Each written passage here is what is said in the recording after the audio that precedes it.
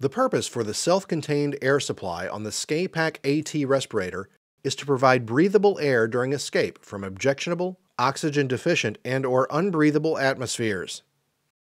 Before initiating any activity which requires the use of the Ska-Pak AT respirator, determine both the normal exit route and one or more emergency escape routes to an area with a safe, breathable atmosphere.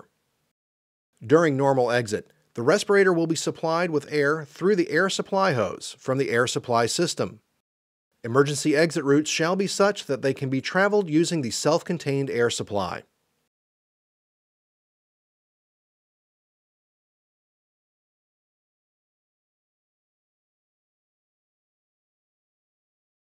Determine the amount of air supply hose required for the job and ensure that it is less than or equal to the maximum allowable length of that type of hose. Be certain that the air supply system is providing safe, respirable breathing air and is compatible with the air supply hose. Be certain that personnel who are knowledgeable in the operation of the air supply system are present to monitor and maintain the supply pressure at the point of attachment of the air supply hoses to the air supply systems. Verify that the air supply cylinder gauge is reading full. If the gauge is reading less than full, replace the air supply cylinder with one that is full. Now we will don the Ska-Pak AT. Harnesses are configured standard to place the air supply cylinder on the left hip. Grasp the shoulder strap such that the facepiece is toward the front of the wearer, and the air supply cylinder is next to the left foot.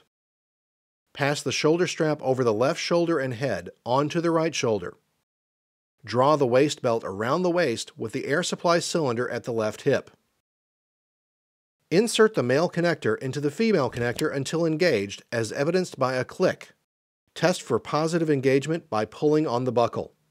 Remember, the harness must always be worn so that the shoulder strap and waist belt connection buckles lay flat against the wearer without twists or wrapping under the waist belt. Adjust the waist belt. Tighten or loosen the waist belt by sliding the waist belt tri-slide buckle. Adjust the shoulder strap tri-slide buckle so that it remains in place on the right shoulder and holds the waist belt at waist level. Position the required length of air supply hose and prepare it for use by connecting the segments to each other and to the air supply system. Adjust the pressure at the air supply system to the operating pressure of the respirator. Repeat this step for each air supply hose and each air supply system to be used. Adjust all head straps to the full outward position. On respirators equipped with a neck strap, place the neck strap around the neck. Check to be certain that the hand coupling between the cylinder valve and the pressure reducer is tight, and that the breathing regulator purge valve, the red knob on the regulator, is closed or turned fully clockwise. Depress the air saver donning switch and release. Connect the supply hose to the airline connection hose on the respirator. There will be no flow of air from the facepiece at this time. Congratulations! You are now in standby condition with the respirator donned and in place, however not in use.